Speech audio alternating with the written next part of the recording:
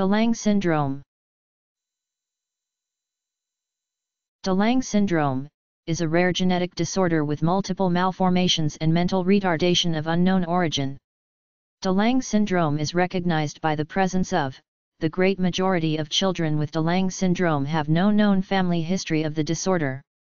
There are, however, some reports of familial cases.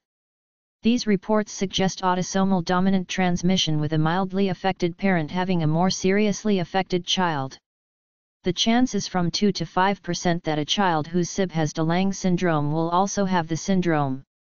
In familial De Lange syndrome, a gene on chromosome 5 is mutated.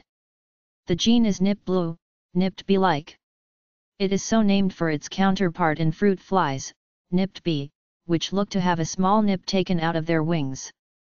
In both fruit flies and human beings, the gene appears to be involved in the very early stages of embryonic development. NIPBL contains the information needed to make a protein that helps to switch on a number of other genes. The syndrome is named for a Dutch physician, De Lange, whose first name was Cornelia.